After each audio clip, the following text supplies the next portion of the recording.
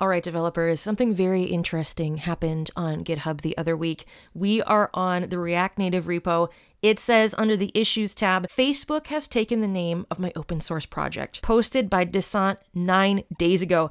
It says, "Hi, I'm the maintainer of Label Actions, a GitHub app that Facebook has been using for the React Native repository." So here is this person's project called Label Actions.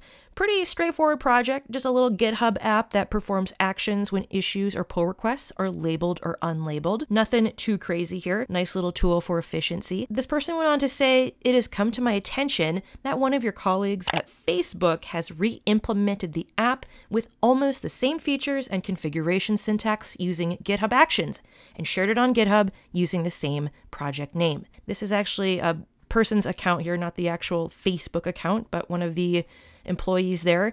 This is their version of the app that this creator developed. This action has been published on the GitHub Marketplace using the same name as my open source project, preventing me from publishing my project as a GitHub action using the project name. Despite your bot taking heavy inspiration from my project, and despite taking the name of my project, you haven't credited me or the original project in any way, possibly not complying with the MIT license. By hijacking the name of my project and taking its name on GitHub Marketplace, you are making it harder for the project to receive donations.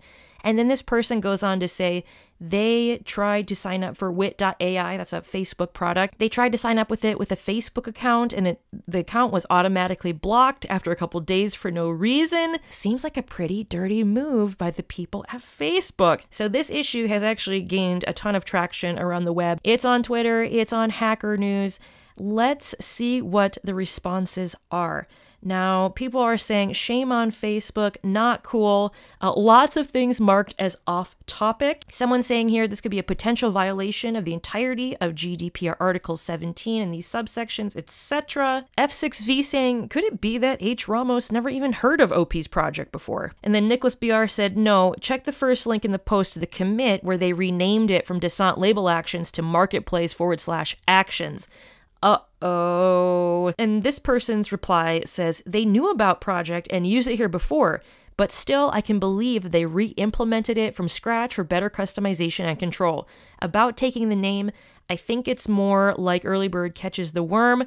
The name is pretty generic, straightforward, and idiomatic for GitHub Actions. And they probably don't need to comply with MIT either because the idea itself is not licensed. Not a lot of love on that post. And then it gets even worse. The designer says, Facebook has actually started censoring the comments in here. Wow.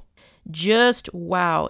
So finally, this is turning into a rapid you-know-what storm. H. Ramos, the person who took the project and renamed it and got a quote-unquote inspiration from the original project, here this person is clarifying what happened. Number one, I originally added your project to the React Native CI. Later, I needed to migrate our workflows to GitHub Actions. Your project didn't support that, so I wrote a different implementation from scratch in a few hours. I kept the same configuration format and scoped it under H. Ramos. I thought that I credited your project as an inspiration, but clearly I didn't, and I'm sorry for that mistake.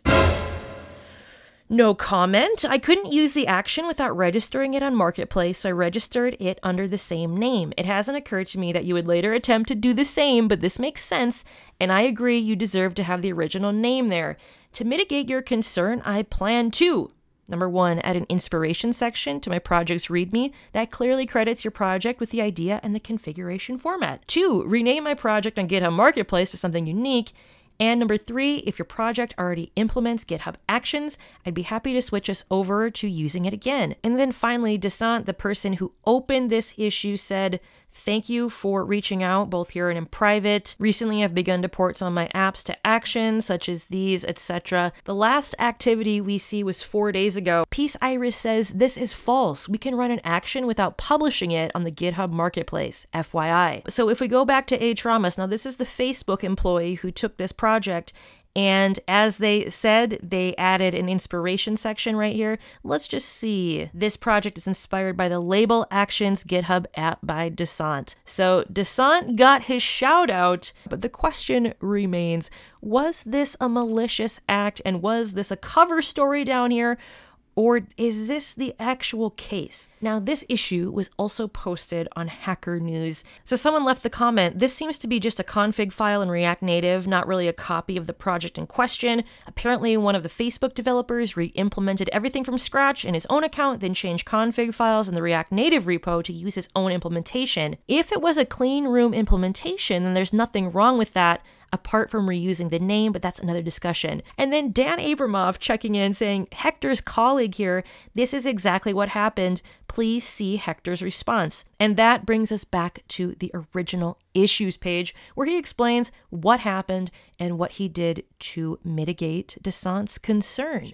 Lots of people not really buying the official narrative though. Max Spoofing says, I agree, and I'm also reasonably sure it will go down as you said it will. The problem is there is no fix. These corporate behemoths will always intentionally or unintentionally step on people, and I say this with no animosity towards them. It is what it is. They are huge organizations with tens of thousands or hundreds of thousands of employees. An elephant will not try and hurt an ant, but may step on one. Facebook doesn't have the best reputation, and it has a really low trust factor. And when things like this happen, it reinforces people's belief that Facebook is not trustworthy.